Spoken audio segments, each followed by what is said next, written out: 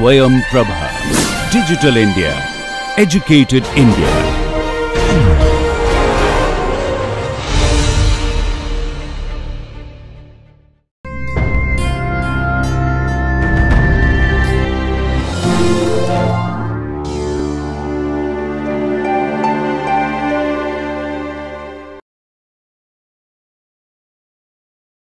Hello, the first poet that we look into the Romantic period is William Wordsworth. He was born in 1770 and died in 1850, and it was he and Coleridge who announced this Romantic movement.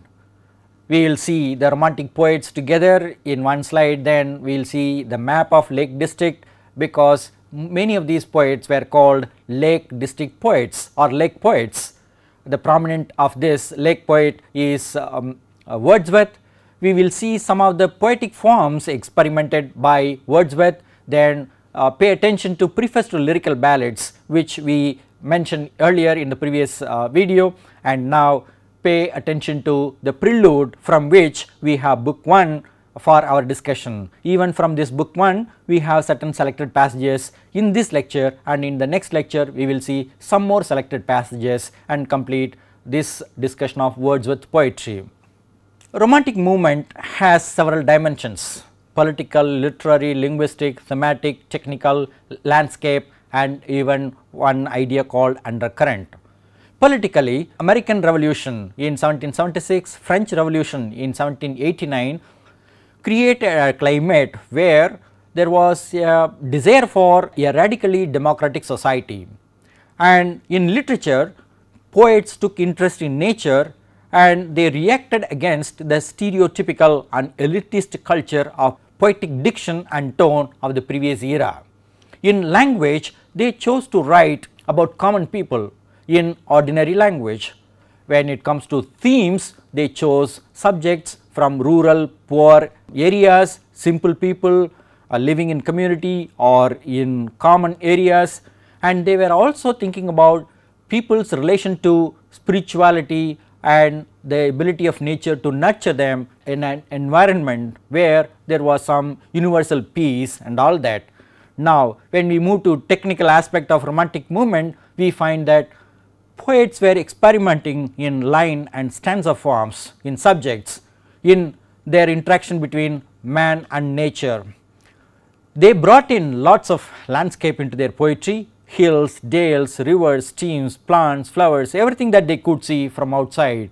And the major undercurrent of Romantic poetry is the relationship between man and nature, and the interaction between mind and the natural processes. They noticed close resemblance between whatever is happening in nature and whatever happened in their own mind. Here we have the list of Romantic poets: William Blake, William Wordsworth, Samuel Taylor Coleridge, Robert Southey, Lord Byron, Percy Bysshe Shelley, John Keats. First three were called lake poets: Wordsworth, Coleridge and Southey, and we can see that it was Wordsworth who lived the longest, and it was John Keats who lived for a short period of time, but all of them produced great poetry which we cherish today. This is the map of the Lake District. Certain key points we have, locations we have: Cockermouth, Penrith, Windermere, Grasmere, Derwent, Esthwaite and Woolswater. The lakes are indicated through blue color. We can see many lakes are there, and Wordsworth and his friends, they were living here for some time, and they were moving around, walking in nature, breathing in nature, living with nature and drawing inspiration from nature to write poetry about themselves and nature. To give a brief introduction to Wordsworth, he was motherless at 8 and fatherless at 13. That impacted his life. He was supported by relatives and friends. With all that, he was able to get education in Cambridge, and he developed certain natural revolutionary thoughts because of the spirit of the age, and he was able to make lasting friendship with Coleridge, and he was lucky that he had his sister Dorothy most of the times with him, and she was always inspiring him to write poems. Similarly, when he married this lady Mary, she was managing many of the activities of Wordsworth. In later life, Wordsworth was able to get this post of distributor of stamps, only then he was able to become financially a little independent, and then after the death of Robert Southey, he became poet laureate. The poem that we discuss, the poem for which he is known as a great epic poet in English poetry, was published only after his death in 1850, that too by his wife. The title, The Prelude, also was given by his wife. Many short poems we have where they are well known, but this one, The Prelude, which he wrote throughout his life, which he revised throughout his life, was published only after his death. Wordsworth experimented with different kinds of poetic forms. To begin with, he was using the blank verse in his poems, in most of his poems. He was also drawing on this ballad tradition. One example is Simon Lee. He was writing from this pastoral setting as we have in Michael. He was experimenting with the sonnet form as we have in London 1802. Then many of his poems are lyrical. Two examples we have, My Heart Leaps Up and Tintern Abbey. He also worked with the ode form in Intimations of Immortality. Elegy also he tried in elegiac stanzas, and lastly we have this epic. One of the innovative epics in English is The Prelude, an autobiographical epic. What do we have in the preface to lyrical ballads? We hinted at some points earlier. Now we will see some more points about the lyrical ballads, particularly the preface to lyrical ballads. We will raise questions like, who is a poet? According to Wordsworth, a poet is a man speaking to man, not speaking to conventions, not speaking to elite society. What is poetry? According to Wordsworth, poetry is spontaneous overflow of powerful feelings recollected in tranquility.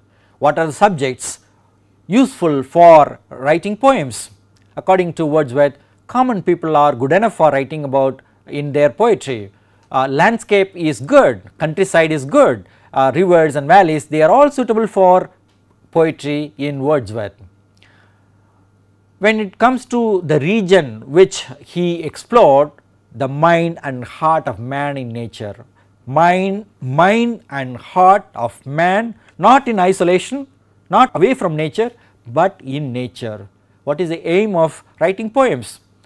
Didactic aim. Wordsworth, that is why he is considered to be somewhat difficult poet in the sense he was not writing great poetry. Some people may not like his poetry because he was giving some message, but for him and many readers of poetry throughout the world, we like him because of some message, some healing power, that is therapeutic power that we have in his poetry. The kind of language that Wordsworth wanted to use was the language of the common man, not of Latinate language, not of Greek language, poetic diction as Pope and Dryden were using. The rhythm also he drew from the common speech patterns of people. Actually, he was walking around his own place and many places along with Coleridge and other poets. He observed people speaking and took the speech patterns from the people and introduced them into his own poetry. For him, figures of speech should be functional, not ornamental, as in the case of previous poets, and for him the best model for writing poetry is nature herself. That is why in most of the poems he writes about nature or human beings in nature. The poem that we want to discuss here is The Prelude. It has 14 books. We are not going to look into all those 14 books. We will have only one book, that is the first book. Here we have some preliminary information about The Prelude. Wordsworth considered this poem to be an introduction to a long philosophical poem called The Recluse, or Views of Nature, Man and Society. He wrote this poem in different forms from 1798 to 1832. Over a long period of time he was writing it. Mostly this poem was chronological, and Wordsworth spent his whole lifetime to revise it again and again. The theme of the poem is his own self. There are many titles for this poem: Poem to Coleridge, Poem on the Growth of a Poet's Mind, poem on my own life, poem title not yet fixed upon. The last one, the fifth one, is the prelude or the growth of a poet's mind. That is the title that we have now for this poem. It was given by his own wife Mary Wordsworth after his death. The prelude, an epic poem, has 14 books. Book 1 has 23 verse paragraphs and it deals primarily with childhood and school time. He discusses the newfound freedom to settle down in one place called Grasmere. He also discusses his commitment to the long poem addressed to Coleridge in this book 1. He explores many themes, what kind of theme that he can choose to write about in this poem, whether he should choose subject from mythical stories or historical events or his own self. He considers many options. Then he also examines his own potential, how much of talent that he has to write about all these different kinds of subjects.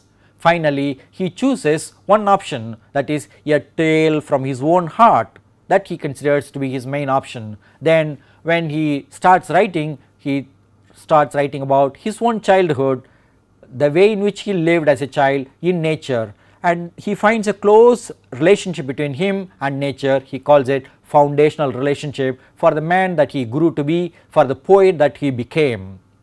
The places that he lived around River Derwent, Skiddaw Mountain, Hawkshead School, Lake Ullswater, Esthwaite Valley, all these are projected in book 1. He deals with two different kinds of activities, outdoor activities and indoor games. He learnt many things from both outdoor and indoor activities. He deals with them. A major incident that is discussed in book 1 is boat incident, and he deals with this in quite a few lines. We will see them. And also he discusses playing cards, that is indoor game. We also have some focus on this. Finally, he chooses the theme of his own self as the story of my life. That is going to be the subject of the autobiographical poem that he writes, and he says, when he gets this kind of confidence, he says, the road lies plain before me, let me write about my own life, my own story, my own self in this prelude. We have the opening lines. We have to remember that this is an epic poem, an autobiographical epic poem. An autobiographical epic poem begins with an invocation. These are the opening lines. Oh, there is blessing in this gentle breeze, a visitant that while it fans my cheek, that seem half conscious of the joy it brings from the green fields and from yon azure sky.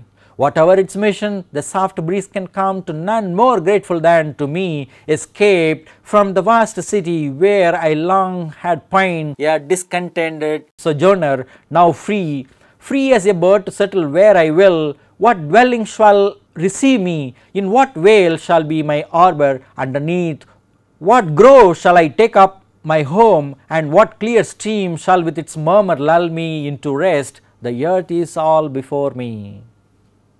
This is how he begins, and the kind of interaction that he has with the breeze and the kind of freedom that it gives him is visible in these lines, opening lines. What is important for Wordsworth is the liberty, the freedom that he has got. So he addresses liberty directly. Dear liberty, yet what would it avail but for a gift that consecrates the joy? For I, methought, while the sweet breath of heaven was blowing on my body, felt within a correspondent breeze that gently moved with quickening virtue what is now become a tempest, a redundant energy, vexing its own creation. Thanks to both and their congenial powers, that while they join in breaking up a long continued frost, bring with them vernal promises, the hope of active days urged on by flying hours, days of sweet leisure taxed with patient thought, abstruse nor wanting punctual service high, matins and vespers of harmonious verse. Wordsworth is able to see this harmonious verse from his interaction with the correspondent breeze that happens in him, in his own mind. That is the inspiration. When there is a gentle breeze in the nature, there is a breeze in him which inspires him to find out the relations between day and night, morning and evening, man and nature, he feels liberated, he feels happy that he could write his own poem. We have to remember that the whole poem was written for Coleridge, his friend. So, he addresses his friend. Thus far, O friend, did I not use to make a present joy the matter of a song, pour forth that day my soul in measured strains that would not be forgotten and are here recorded. To the open fields I told a prophecy, poetic numbers came spontaneously to clothe in priestly robe a renovated spirit singled out. Such hope was mine for holy services, my own voice cheered me, and for more the mind's internal echo of the imperfect sound. To both I listened, drawing from them both a cheerful confidence in things to come. Wordsworth was able to see this harmonious verse taking shape in his own mind, and then he addresses his own friend Coleridge. Poetic numbers came spontaneously. When Wordsworth was in the right mind, in the right place, with this liberal feeling, sense of freedom that he got when he came to Grasmere, he was able to write this poem cheerfully. He was able to get support from natural surroundings, a cheerful confidence in things to come established here for Wordsworth. Poetry and tree. Yes, there is a close relationship between poetry and tree as specified by Wordsworth here in these lines. Content and not willing now to give a respite to this passion, I paced on with brisk and eager steps, and came at length to a green shady place, where down I sat beneath a tree, slackening my thoughts by choice and settling into gentler happiness. It was autumn and a clear placid day, with warmth as much as needed from a sun 2 hours declined towards the west, a day with silver clouds and sunshine on the grass, and in the sheltered and the sheltering grove a perfect stillness. When we go to nature, when we sit under a tree, we have this sense of stillness, a perfect stillness, a kind of calm, peace, quietness that we feel happy about, and we are sheltered in the sheltering grove. This shelter, security, sense of being with nature is what gives cheerful confidence to Wordsworth. Poetry is not just poetry, it is powerful poetry when it is written spontaneously sitting under a tree, or at least imagining and sitting under a tree, or getting the bliss of the breeze from the tree into the heart and mind. The poem pours out for his friend Coleridge.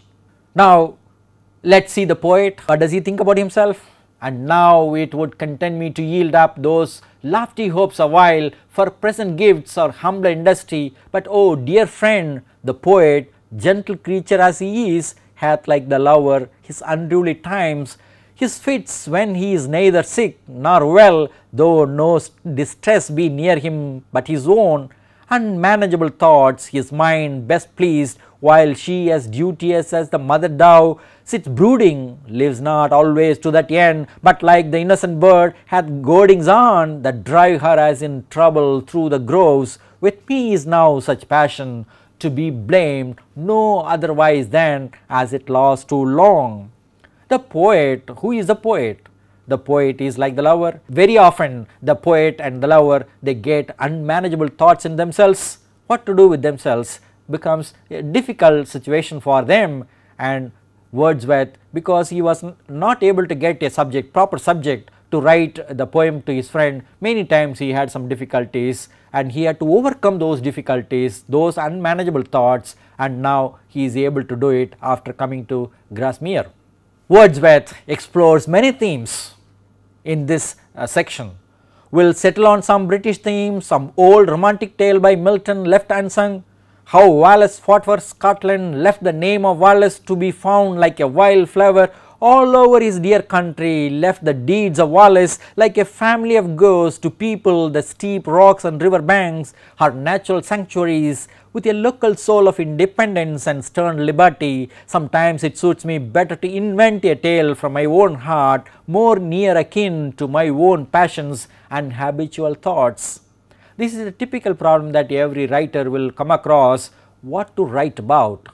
Wordsworth in his own case thought about historical themes or mythical themes or legendary themes or some themes left by other poets like Milton not yet written about, and here in this passage Wordsworth mentions about William Wallace, a knight who fought for the independence of Scotland. Imagine the spirit of Wallace lying all over Scotland, all over the country in different forms. Wallace fought for Scotland and then left the name of Wallace to be found like a wild flower all over his dear country, left the deeds of Wallace like a family of ghosts to people the steep rocks and river banks, her natural sanctuaries, everywhere a local soul of independence and stern liberty. The spirit of liberty was given to Scotland people because of his fight for the independence of Scotland from Britain long ago in 13th century, and that 13th century knight is remembered even today.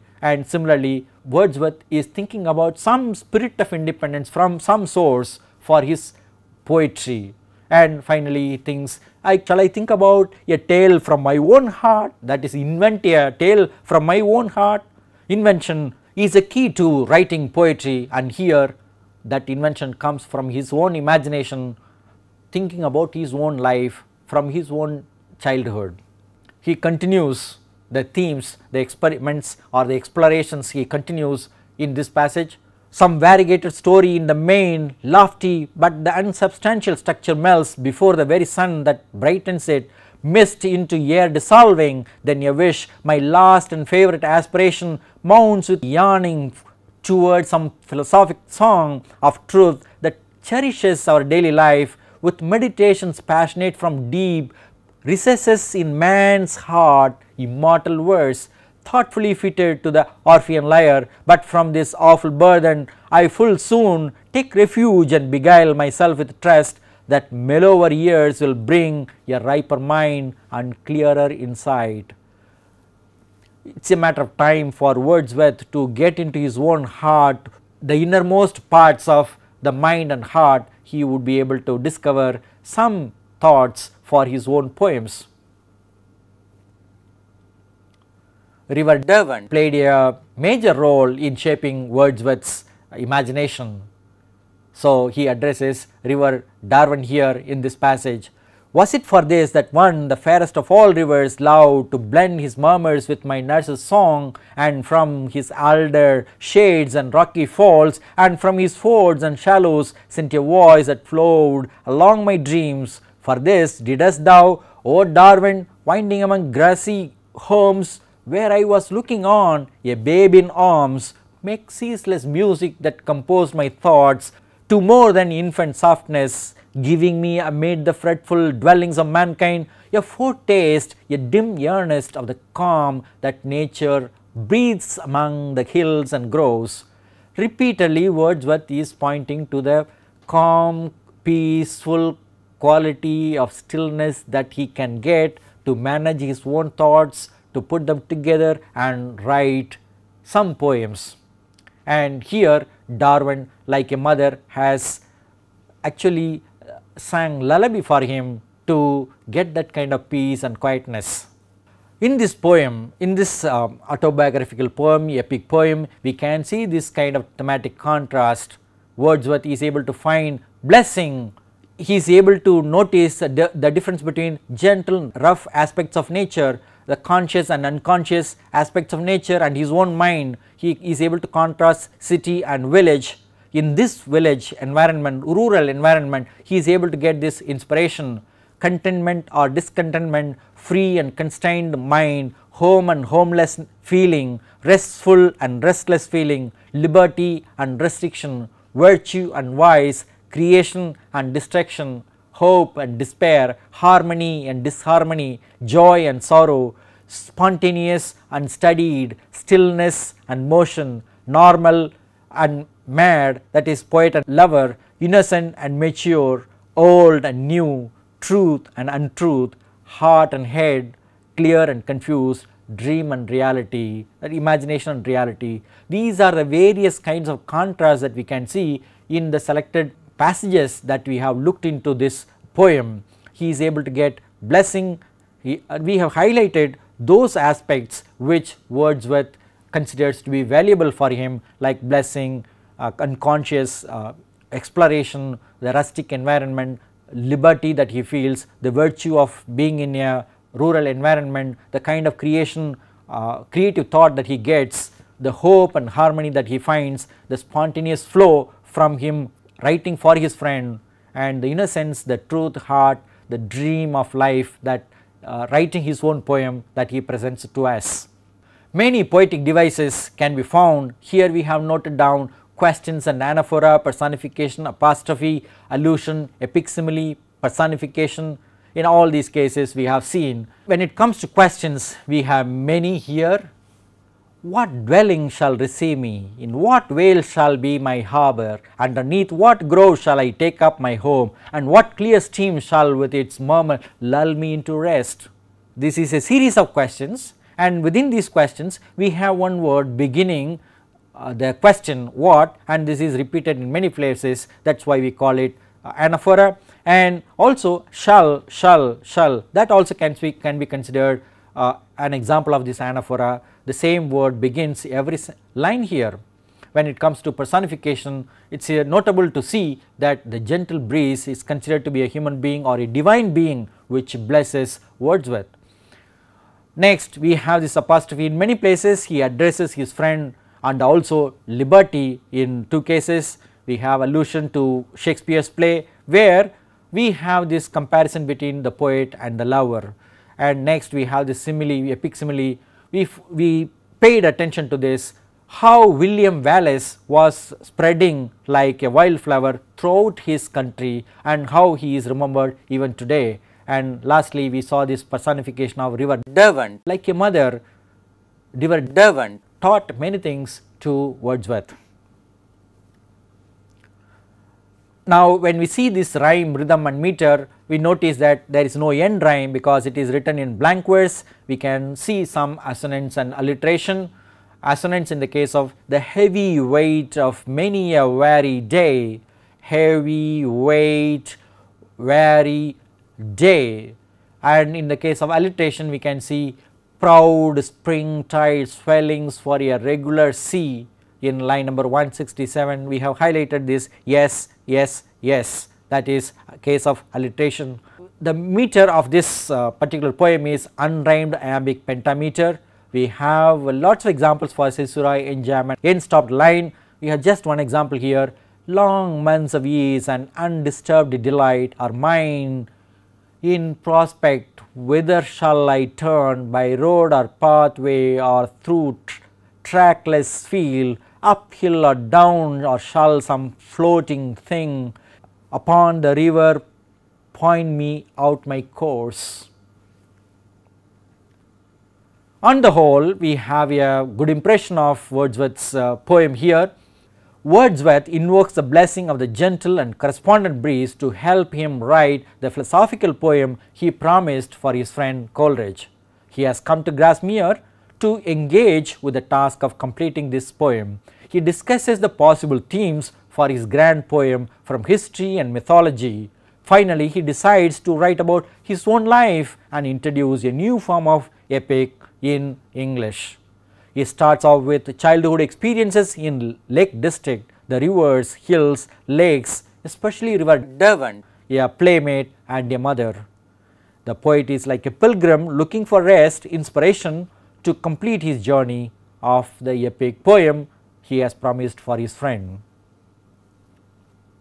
In summary, we have seen the romantic movement, the list of romantic poets, Lake District map, and we found something about Wordsworth's own life, a fatherless, motherless child, how he was able to shape himself in association with nature, in association with other people. and how he experimented with various forms like ballad, ode, epic and other things.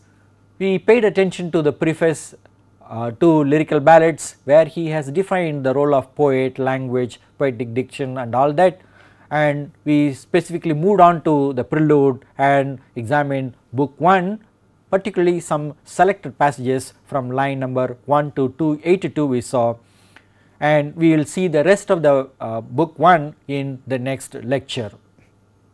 We analyze the poem using the proposed methodology that we have adopted for this particular course: thematic contrast, poetic devices, rhyme, rhythm, meter and overall impression.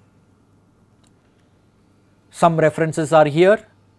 Those of you who are interested in reading more about Wordsworth's poetry can understand something more from these references in addition to the poem that we have read. Thank you.